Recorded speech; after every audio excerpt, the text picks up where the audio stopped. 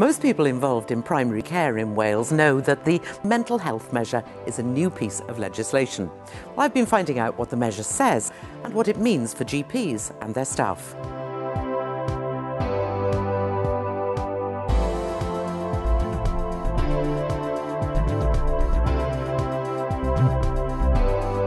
The mental health measure has a number of components, so it's dealing with people who need to be in hospital, it's dealing with people who need to be under the care of a consultant psychiatrist, it's dealing with people who need the support of the wider community mental health team.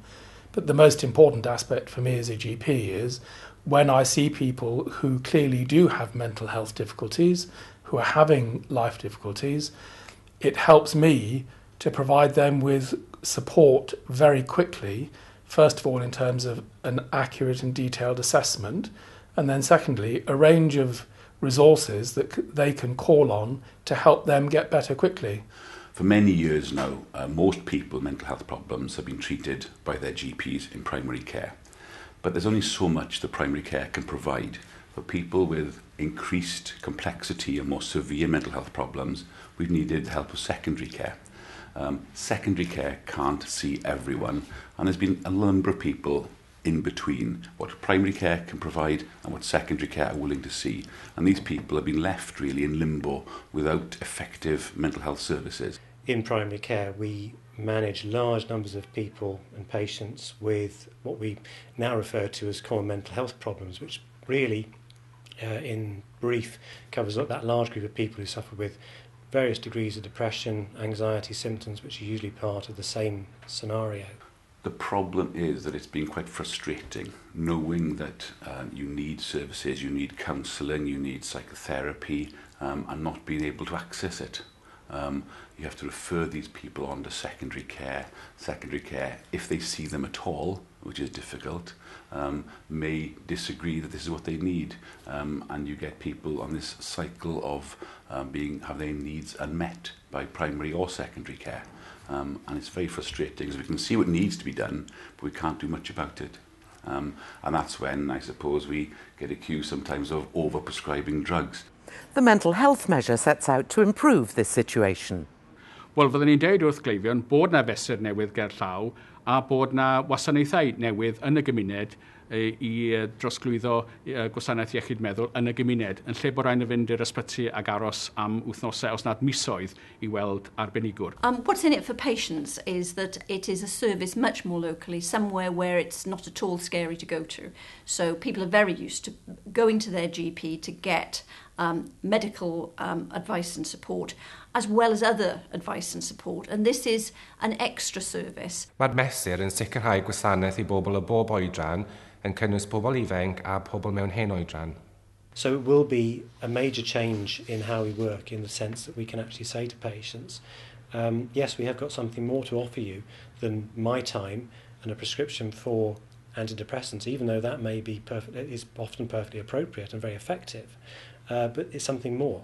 What's new about it is that it's national, so this isn't a postcode lottery. This will be accessible to everybody wherever you live in Wales. So the measure aims to boost the provision of mental health services available through primary care across Wales. These services are going to be more local, more timely, and for everyone. But what is this going to mean for GPs? What it means for GPs is that there's going to be a new service offering earlier intervention and additional person power within the practice locally. Every practice will have access to somebody who they know who has had a lot of training, so that's going to be new. Secondly, wherever possible, that service will be provided in the GP surgery. Myself, I work in GP surgeries in Barry in the Vale of Glamorgan, and we go into surgeries, the GPs refer patients, we see them then for a mental health assessment, a comprehensive mental health assessment, and then together in partnership with the service user we decide, what the options are. What the primary care mental health team member will be able to describe is the range of psychological therapies, brief psychological therapies that the team have got to offer. GPs often struggle to provide anything for the patients other than, medication, They haven't got the time to engage in other things and look around for, what's available. So that's where we come in. Wel, mae'n gweithio yn dda iawn pan da chi weithiwr unigol yn gysylltiedig efo'ch practices chi. Mae yna berthynas agos rhwng y meddygon a'r nyrsys, ac wrth gwrs y cleifion a'r gweithiwr iechyd meddwl yna. Ond wrth gwrs, nid dyna'r byd fel mae ar un y bryd. Mae yna rhai practices a ddim gweithiwr iechyd meddwl o gwbl. Felly, os yna ddim darpariaeth o gwbl. So, felly, ar ddiwedd y dydd, sy'n ni'n gobeithio fydd y mesur iechyd meddwl yma yn neud yn siŵr bod yna ddarpariaeth gyda ffôr practis yng Nghymru. Everybody from the GPs to the nurse practitioners to the practice nurses we can deliver training to. People like the receptionists who are in the front line for staff, for patients coming in through the door every day. We can train them on common mental health issues and help them understand why people present in the way they do and what difficulties they might be having. The vision is that it supports and not supplants GPs. So GPs will continue seeing the majority of patients themselves and will continue managing most of those patients. What patients say, and their doctors, is that there's a need to bridge the gap between primary and secondary care. The provision of additional mental health services via primary care put in place by the measure is one step towards that goal. I think that there is a genuine intention to change the way the services are delivered, and the measure does set out in legislation that this has to be done. So I think I would say to people that there is a new service that is going to be implemented fairly soon, that will deliver proper services for these people. It isn't the panacea for all ills, but it does mean we will have something that we can offer patients more than our time and a prescription at the end of the day. And I think if any GPs are concerned about mental health services in their areas, if any GPs are struggling to get good quality mental health services, now is the time where they put their hand up, find your local mental health manager and volunteer yourselves to get some time in there and go and shout, go and rant and rave at them and get these services developed to the way we need them to be developed for the good of our patients.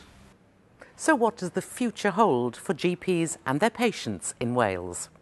Gyda'r mesur yn y dyfodol, mae'n golygu bydd yr unigolyn yn gallu cael gafel ar triniaeth iechyd meddwl yn y meddygfa yn gryflymach I atal y problem gwethygu. A mae hynny'n peth da iawn. Well, I would expect that as the measure beds in, we won't have people becoming patients with conditions, because when the GP sees somebody who's having a hard time, who's having lots of symptoms, they can make a referral to the primary mental health worker. They'll have an assessment, they'll be given support, they'll be given a way out of their current situation. And therefore, as a result, they won't need tablets, they won't need a diagnostic label. And that will benefit not just them, but it'll benefit their families. I think that all of us need to understand what the measure is about.